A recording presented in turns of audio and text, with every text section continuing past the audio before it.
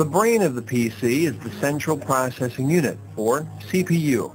It is a complex microprocessor that consists of hundreds of thousands or even millions of transistors. The CPU is comprised of 6 main components, each performing a separate task. First, a unit called the prefetch queues up the next software instruction for the CPU.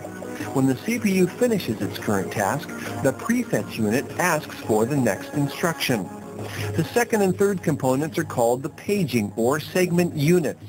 They know the exact memory location of the next instruction and have it retrieved by asking the bus interface unit to send it from RAM. Say to add 2 plus 2.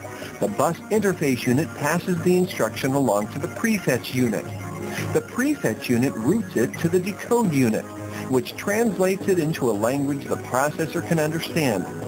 Finally, the instruction is transferred to the execution unit, which carries out the software's commands.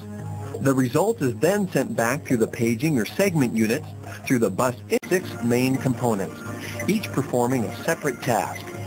First, a unit called the prefetch queues up the next software instruction for the CPU. When the CPU finishes its current task, the prefetch unit asks for the next instruction. The second and third components are called the paging or segment units.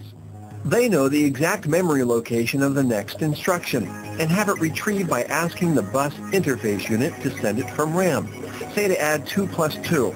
The bus interface unit passes the instruction along to the prefetch unit. The prefetch unit routes it to the decode unit, which translates it into a language the processor can understand. Finally, the instruction is transferred to the execution unit, which carries out the software's commands.